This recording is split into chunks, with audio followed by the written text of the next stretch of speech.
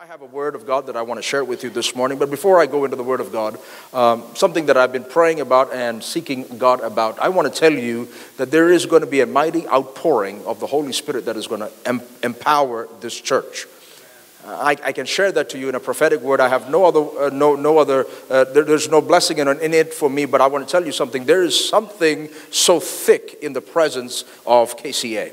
There is such a thick presence, but we have to learn how to unlock it, how to release it and bring it upon you. You know, it's one thing for the dark cloud to be over Elijah, but it was a whole different thing when he saw the cloud the size of the palm of the hand, and when he saw it, he did not say, "I see a cloud." He said, "I hear the sound of the abundance of rain."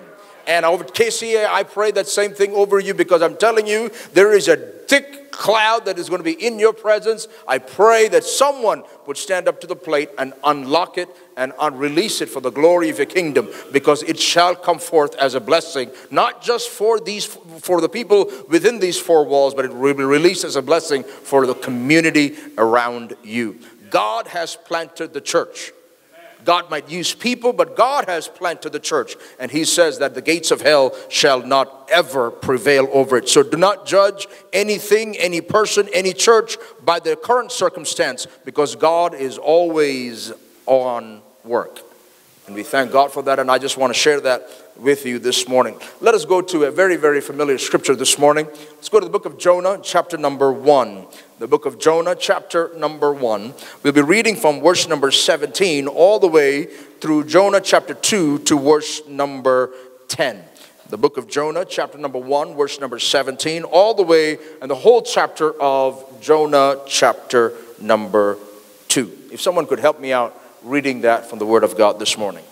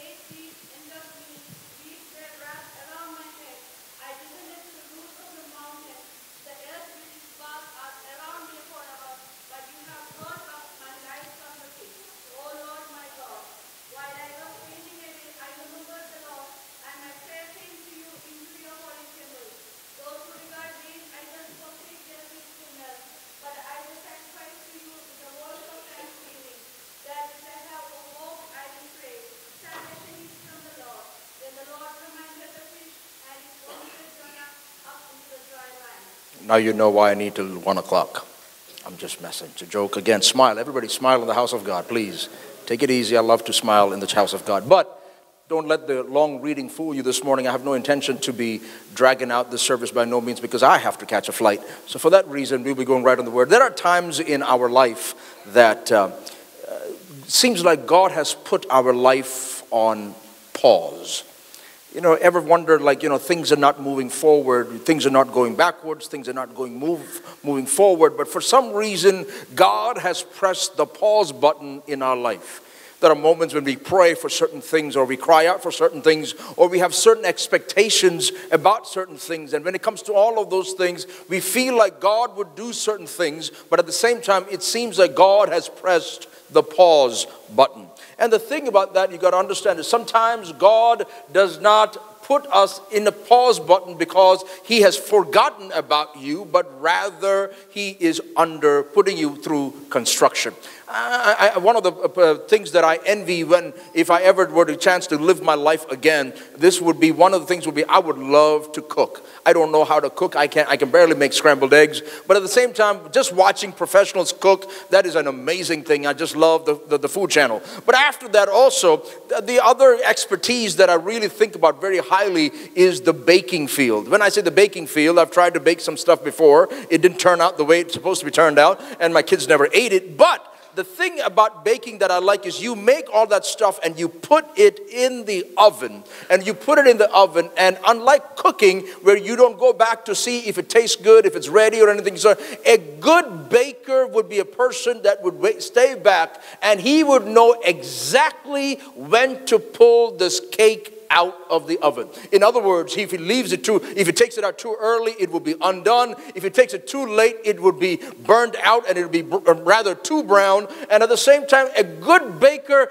can look at the piece of cake, and he knows when is the right time for you to pull that cake out. I know there's timers, I know that there's ovens, but at the same time, a good baker will know that the edges have come around brown, and it is a good time for us to put his scalpel and pull that little piece of cake down. In the same way, you got to understand one thing. Sometimes God puts us in the oven we call life. And in that oven, you might think that there is nothing happening, nothing is progressing. But thanks be unto God, the God of our lives. He is the master baker. And when He is the master baker, He knows exactly what time He needs to pull us out. And you know the story of Jonah. Jonah's story is not something that is very unfamiliar to us. When you were a little baby itself, you learned the story about Jonah, about how Jonah and the big fish. And the thing about that is at the end of chapter number 2, verse number 10, it says that the Lord commanded the fish to vomit or to spit out Jonah. What should we do, or how can we come to a place where God would push the pause button one more time, that life would continue? What should we do so that the fish that we feel like we are in would spit us out? And one of the things that you understand is, you know the story of Jonah. You already are very familiar with it. The story of Jonah basically says like this, that you know what, he was supposed to go to Nineveh, and then he took up a fare and went the opposite way, went to Tarshish. And when he was going to Tarshish, guess what? A great storm came. And when the great storm came, every captain of the ship was in a place where they were trying to straighten the ship out to make sure that they could survive the storm. But in all of that, one of the things about Jonah was Jonah understood the reason for the storm was not because of anything in nature. It was because Jonah was heading in the wrong direction. The captains of the ship tried to throw stuff out, pull stuff in, do whatever that they can to make sure that they could straighten the ship out, calm the storm. But at the end of the day, Jonah stepped up to the plate and said, the only way that you can straighten the ship out or you can calm this thing down is by throwing me overboard. As crazy as it sounds, as odd as it sounds, guess what? They probably tried everything that they could do, and at the very end of time, they took up Jonah and they threw him over. All of a sudden, a huge fish comes and grabs him, eats him alive. And then Jonah starts writing a psalm. A psalm that is what is the topic or the thought process that the Lord wants to bring us through today. How can you make sure that the Lord will command your fish, your moment in time, to spit you out so that you can fulfill the purpose of God? Number one, you got to understand like this, and this is going to be I'm going to go into the old school Baptist style, go into 3 points and get out of your way. And the thing is, you got to understand is, first thing that you see in Jonah chapter number 2, verse number 1, the Bible says, from inside the fish, Jonah prayed unto the Lord his God. From inside the fish, or from the belly of the fish, that he cried out unto the Lord. One of the things that you got to recognize is this: until this very moment in time, Jonah had an interaction with God before in this particular scripture. But at the same time, in all of this, you will never see that Jonah ever bowed down his feet or bowed down his knees and went to God in prayer. But now he has come through a very distressful situation in life, and he has come to a place where he starts to pray. You got to understand one thing: when you're coming to pray, it should never be out of a place of distress, but rather whenever God speaks to you, you and I should come to a place where we are consistent in prayer as well. The first way that you can understand that the Lord will command that that you'll be spit out of the belly of the fish is to make sure that you have a prayer life. ഈ മത്സ്യത്തിൻ്റെ വയറ്റിൽ നിന്ന് നമ്മളെ പുറത്താക്കണമെങ്കിൽ അല്ലെങ്കിൽ നമ്മുടെ ജീവിതത്തിൻ്റെ ഓരോ പ്രശ്നത്തിൻ്റെ മധ്യേ നമ്മൾ എന്തോ അടുത്ത നിമിഷം എന്തോ സംഭവിക്കുന്നുള്ളത് അല്ല ഒന്നും സംഭവിക്കുന്നില്ല, ആ നിമിഷത്തിൻ്റെ മധ്യേ നിന്ന് ഈ വയറ്റിൽ കിടക്കുന്ന അനുഭവത്തിൽ നിന്ന് കർത്താവ് നമ്മളെ പുറത്താക്കണമെങ്കിൽ ആദ്യത്തെ കാര്യമാണ് പ്രാർത്ഥന. You got to understand one thing. Nothing that you will see in your English Bible or in your Malayalam Bible I want to share with you. In chapter number 1, verse number 17, the Bible says that the Lord provided a great fish to swallow Jonah, and Jonah was inside the fish's belly for 3 days and 3 nights. Verse number 2, chapter number 2, verse number 1, we see now that the Jonah is praying inside the fish's belly. The fish comes, eats him up, he's inside the belly. Jonah chapter 2 verse 1, he is praying inside the belly.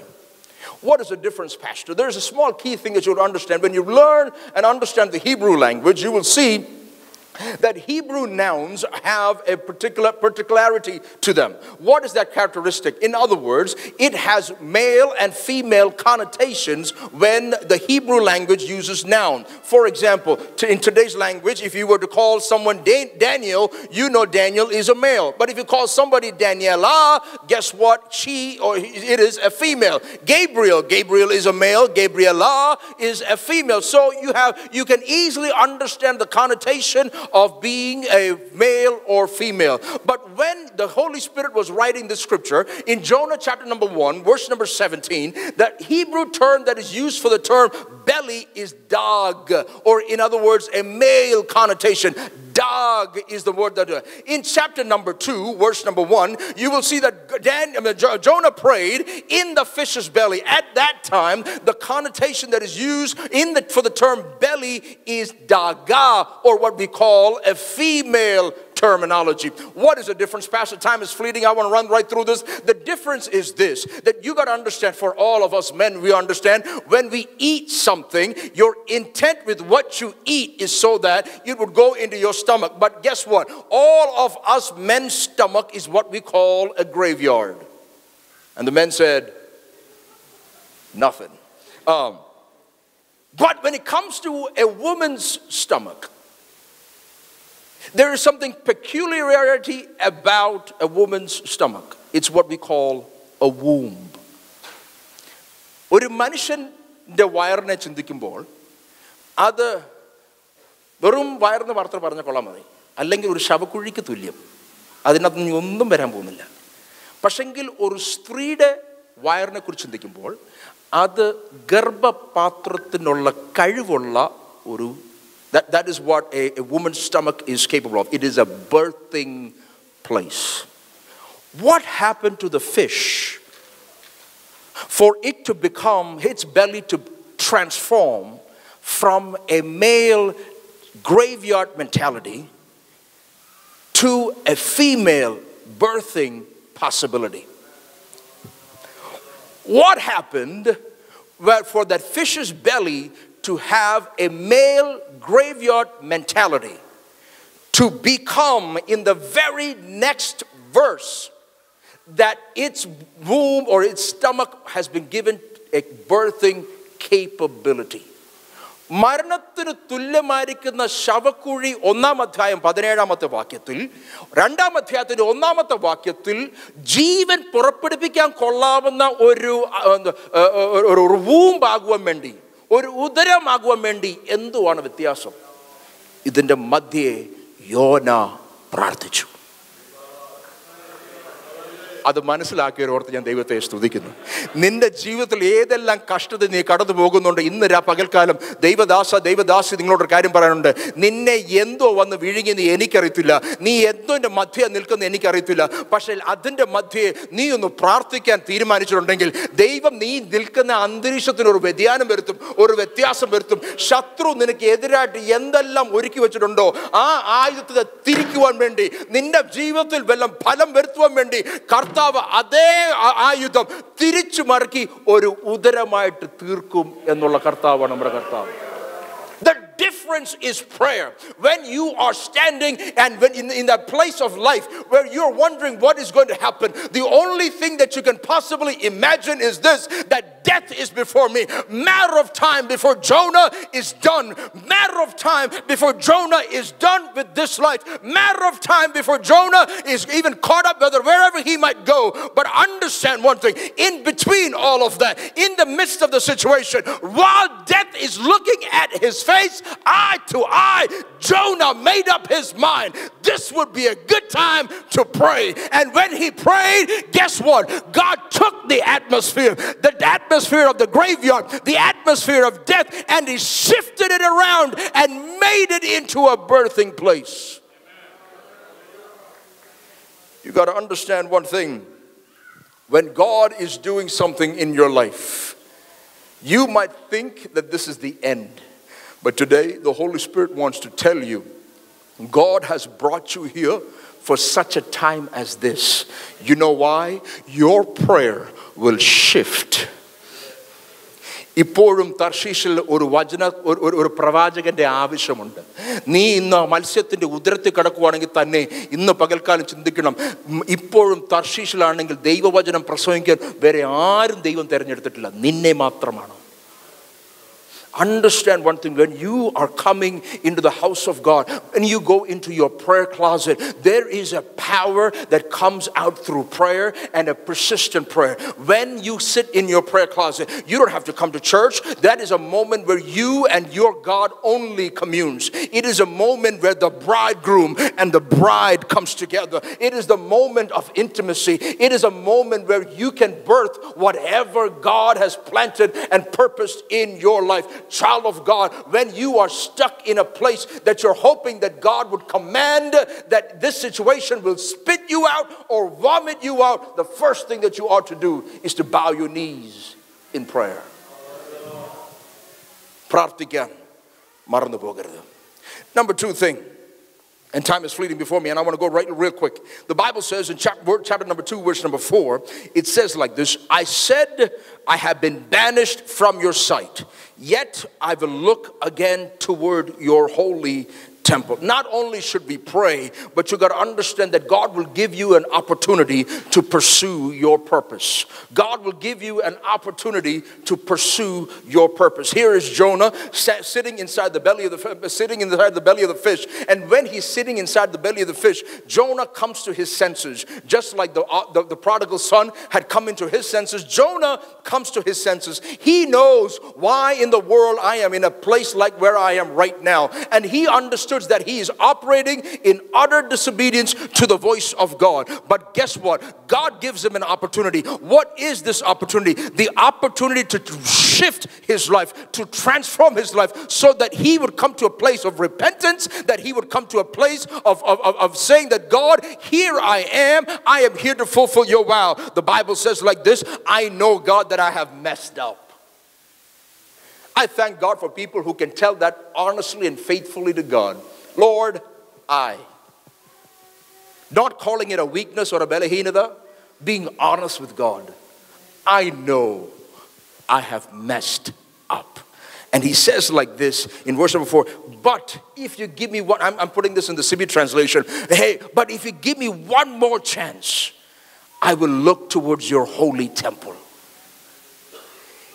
You got to understand one thing. Sometimes God presses the pause button on our life because of the fact that, you know what, we have to come to a place of repentance and acknowledging that we are walking away from God. I know it's going to be hard to find people in the church to say that to acknowledge that you're walking away from God. But everybody, if you're truthful to yourself, don't raise your hand, don't look at nobody, just look straight at me. But every one of us in this room can honestly say there are moments in our life that me and you, we walked away from God, that we have messed up from the obedience of the word of God. We have been messed up from from obeying whatever God has placed in our life. We are messed up from the neck up. We are some crazy folk. But let me tell you something. Even if you don't repent to your pastor, even if you don't tell your spouse or your children or your parents, I want to tell you something. There are times in our life that we need to God and say, God, I have messed up. Kartave, nyan tetipui. അല്ല കർത്താവ് എൻ്റെ ബലഹീനത എന്നെ കയറി പിടികൂടുന്ന വലിയ fancy words ഒന്നും ഉപയോഗിക്കാതെ, കർത്താവ് ഞാൻ അങ്ങ് തെറ്റിപ്പോയി.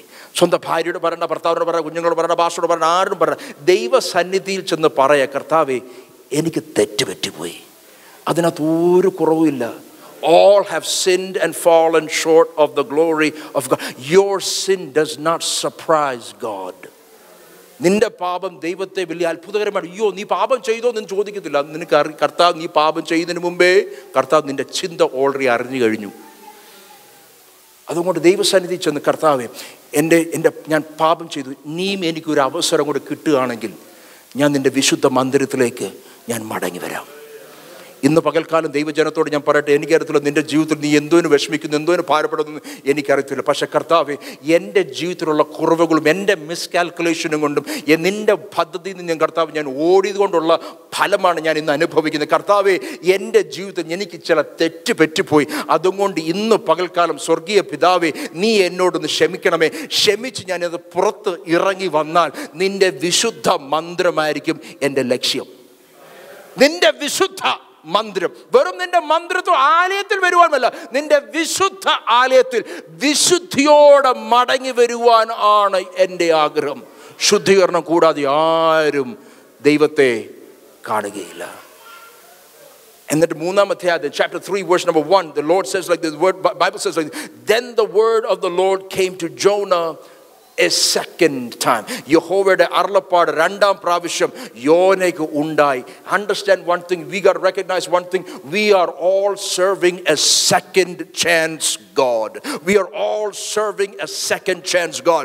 The moment you or I are willing to say, God, I have messed up, when you're willing to say that, Lord, I repent of my sin, when you're willing to say that, God, that I have screwed up my life, Lord, I am willing to come out of this trouble and this struggle and face my face towards the holy temple. In other words, I am willing to walk in the holiness of the word of God. Then I tell you, God will speak to you again a second time. Here is a man that had committed sin like David. This man was a murderer, he was an adulterer, yet he said, Lord, Father, if you would open my lips so that I could praise you. Understand one thing, even after he was a murderer, even after he was an adulterer, even after he was a bad father, all these things, yet the heavens testified saying, he is a man after my own heart. In other words, God is not surprised that you've messed up, that you have screwed up, because you know what, we are all living in this world under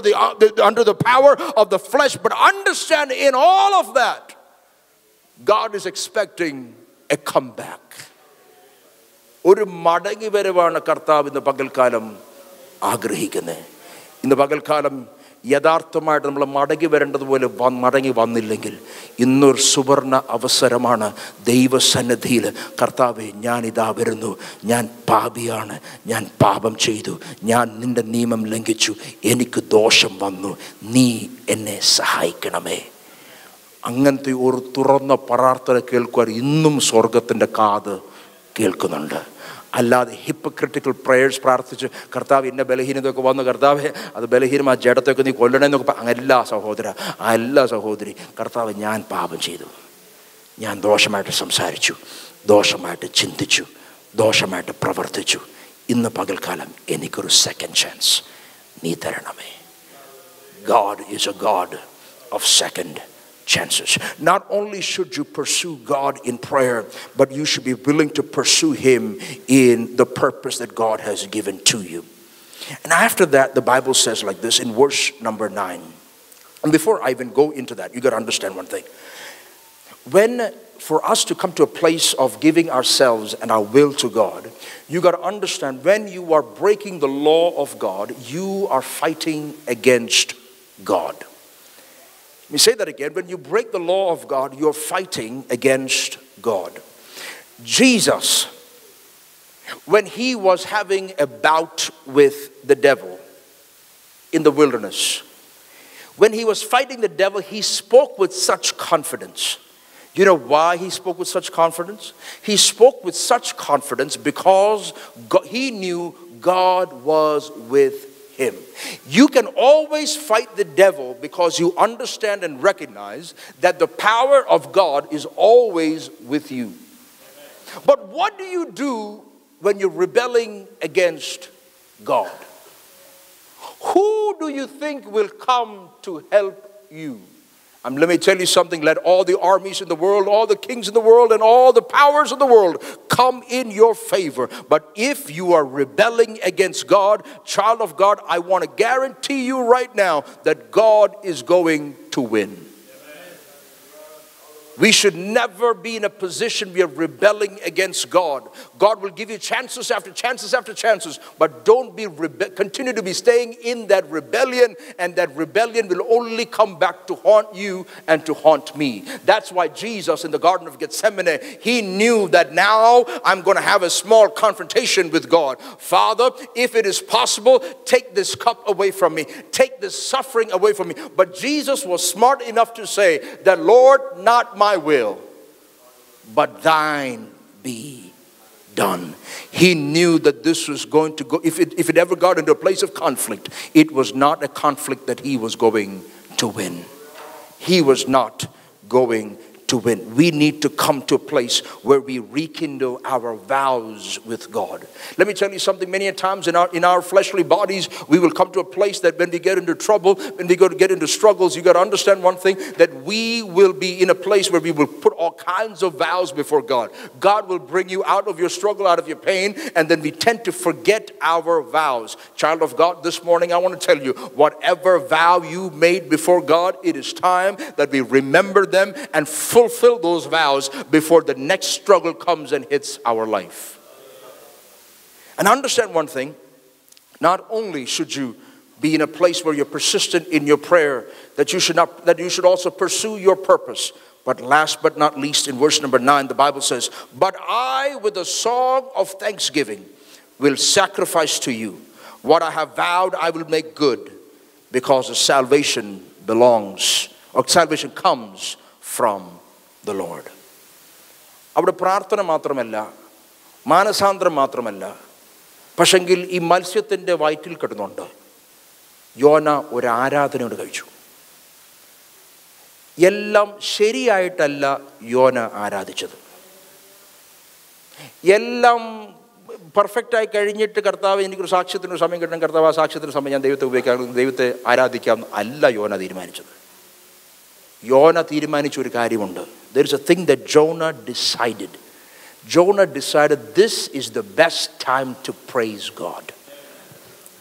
Because the thing is, Jonah came to the understanding that, you know what, life could be worse than it is right now. Jonah explains that in verse number 5. He says like this: "The engulfing waters threatened me. The deep surrounded me. Seaweed was wrapped around my head. To the roots of the mountains I sank down, and the earth beneath barred me in forever. But you brought my life up from the pit, O Lord my God." അവർ എന്നെ എടുത്ത് എറിഞ്ഞപ്പോൾ ഈ സമുദ്രത്തിൻ്റെ ആഴത്തിൽ ഒപ്പം കൊടുങ്കാറ്റ് തീർന്നില്ല. ആ കൊടുങ്കാറ്റിൻ്റെ the power of that storm you should never underestimate, because you got to understand, just because Jonah was thrown into the water does not mean that the storm ended, but rather you got to understand it got only worse for Jonah. Jonah was thrown into the water, and when he was thrown into the water, the storm was inside the water, kind of like a tsunami, and it took him in circles. And not only was it going in circles, this man cannot breathe, this man cannot do anything, but at the same time, to add to that, the enemy comes to a place where he says that, you know what, I'm going to put seaweeds around your throat to kill you and to choke you and to die. You know what, that very moment Jonah probably opened his eyes, and when he opens his eyes, verse number 6 says that, you know what, I saw the roots of the mountains. That's how deep I went. And you know what, the earth was in a position to swallow me up to the point where I will never come back. But Lord, you saved me out of that pit. You saved me out of that pit. You know what will make you praise God in the most craziest of times and the most oddest of times? When you look back and think what the Lord has brought you through. When you look back and understand what God has brought you through, you will have no choice but to praise God. Let me tell you something, child of God. We human beings have short-term memory. You know what short-term memory is? We think about God and His goodness and His greatness, and we say testimony, lift our hands on a Sunday, and the next Sunday comes around, we forget what God did 2 months ago, 2 weeks ago, 2 days ago. Child of God, let me tell you something. When the enemy came against you, he came in like a flood. What does that mean, Pastor? He had every intention to destroy you. He made sure that in the storm that you would die to a position you will never come back. In the storm, guess what? He tried to choke you. He tried to hold you down to make sure you will not breathe. He made sure that you can put you at the brink of death, at the bottom of the pit. But all of a sudden, here comes God. Here comes God in an unnatural way. Going back to Jonah chapter number 1, verse number 17. And I like how it's written in the NIV version. The Bible says, but the Lord provided a great fish to swallow Jonah. In other words, you got to understand one thing. Everybody would look at this fish as punishment. But when I look about what God had put me through, what the devil had put me through, the Lord had an option to send me a big fish as protection. ഇതുവരെ ഈ വലിയ മത്സ്യത്തെ ആര് നോക്കിയാലും കർത്താവിൻ്റെ ശിക്ഷ യോനയുടെ മേൽ വന്നതേ പറയത്തുള്ളൂ. ഇല്ല സഹോദര, കർത്താവ് യോനയ്ക്ക് വേണ്ടി കരുതി വെച്ചതാണ് ഈ മത്സ്യം. ശത്രു അവനെ തടയുവാൻ വേണ്ടി, അവനെ ഇല്ലാതാക്കുവാൻ വേണ്ടി ഭൂമിയുടെ ഏറ്റവും ലോവസ്റ്റ് പാർട്ട് കൊണ്ടുപോയി അവനെ മേലാൽ കൊണ്ടുവരാൻ, തിരിച്ചു വരാൻ വയ്യാത്ത സ്ഥിതിയിൽ വന്നപ്പോൾ ഇതാ വരുന്നു ഒരു മത്സ്യം. ആ മത്സ്യം വന്ന് അവനെ വിഴുങ്ങുന്നു. I love the King James version says God had appointed the fish to come, and the fish had come and swallowed him. ഇന്ന് പകൽക്കാലം ദൈവസഭയോട് എനിക്ക് പറയാനുള്ളൊരു കാര്യം എന്തെന്നറിയാമോ? നിന്റെ പ്രശ്നത്തിന്റെ മധ്യേ നിന്റെ കർത്താവേ എന്തിന് ഞാനിത് കഷ്ടം സഹിക്കണമെന്ന് നമ്മൾ ചിന്തിക്കും. ലോകം വിധിക്കുമായിരിക്കും ഇതൊരു വലിയ ശിക്ഷാവിധിയാണ്. ഇല്ല സഹോദര, ഇല്ല സഹോദരി, നിന്നെ ദൈവം കരുതുവാൻ വേണ്ടി കണ്ട ഒരു മത്സ്യമാണ്. ഇല്ലെങ്കിൽ നീ ഇതിന്റെ പുറത്തിറങ്ങിയിട്ടുണ്ടായിരുന്നെങ്കിൽ പിശാച് നിന്നെ ഇല്ലാതാക്കി, പിശാച് നിന്റെ ജീവനെ എടുത്ത്, നിന്റെ പദ്ധതിയെ എടുത്ത് നിന്നെ ഇല്ലാതാക്കാനുള്ള സകല പരിപാടികളും പുറത്തു നിൽക്കുമ്പോഴാണ് ദൈവം ഇതാ ഒരു മത്സ്യത്തെ നിന്റെ മുൻപാകെ അയക്കുന്നു. ഇന്ന് പകൽക്കാലം ഞാൻ നിങ്ങളോട് പറയട്ടെ, പത്രോസാണ് കാരാഗ്രഹത്തിൽ കടന്നപ്പോൾ, ആ കാരാഗ്രഹ സമയത്താണെങ്കിൽ അവൻ സുഖമായിട്ട് കിടന്ന് ഉറങ്ങിയ ഒരു കാരണം എന്താണെന്നറിയാമോ? കർത്താവേ, ഈ കാരാഗ്രഹമാണ് പുറത്ത് നിന്ന് എൻ്റെ തല വെട്ടുന്നതിനേക്കാളും ഭേദം. ഒന്നെങ്കിൽ ഇതിനകത്തിരുന്നുകൊണ്ട് എനിക്കൊരു സുരക്ഷിതമായിട്ടിരിക്കുന്ന എനിക്ക് കിടന്നുറങ്ങാമല്ലോ. പുറത്ത് കടന്നാലാണ് കർത്താവ് എപ്പോൾ വരും, എപ്പോൾ വന്ന് വാതിൽ മുട്ടും, എപ്പോൾ എന്നെ കൊണ്ടുപോകുന്നുള്ള ചിന്താകുലം പുറത്ത് കടന്നാൽ നോക്കും. പക്ഷെ അകത്ത് കടന്നാൽ അവൻ നീ വരാൻ പോകുന്നില്ല, അവൻ നാളെ രാവിലെ വരെ എനിക്ക് സുഖമായിട്ട് കടന്നുറങ്ങാൻ നോക്കും. ഇന്ന് പകൽക്കാലം ഞാൻ നിങ്ങളോട് പറയട്ടെ, നീ ഏത് കാരാഗ്രഹത്തിലാണ് കിടക്കുന്നത് ഞാൻ അറിയുന്നില്ല, ഏതോ അവനില നീ കിടക്കുന്നത് ഞാൻ അറിയുന്നില്ല. ഇന്ന് പകൽക്കാലം നീ കർത്താവിനോട് ചോദ്യം ചെയ്യുന്നതിന് പകരം, കർത്താവേ എന്നെ ഇല്ലാതാക്കുവാൻ ശത്രു അവിടെ കണികൾ ഒരുക്കിയപ്പോൾ എന്നെ കരുതുവാൻ വേണ്ടി നീ ഒരുക്കി വച്ചിരിക്കുന്ന ഈ മത്സ്യത്തിനായി ഇന്ന് പകൽക്കാലം ഞാൻ ദൈവത്തെ സ്തുതിക്കുന്നു. ചിലപ്പോൾ രോഗമായിരിക്കും ആ മത്സ്യം, ചിലപ്പം തലമുറകളായിരിക്കും ആ മത്സ്യം, ചിലപ്പോൾ സാമ്പത്തികമായിരിക്കും നിന്റെ മത്സ്യം, എന്തോന്ന് ഞാൻ അറിയുന്നില്ല. പക്ഷെ അതിൻ്റെ മധ്യേ കിടക്കുമ്പോൾ ഇന്ന് പകൽക്കാലം യഹോവയ്ക്ക് സ്തോത്രം ചെയ്യുവാൻ ഒക്കുമോ?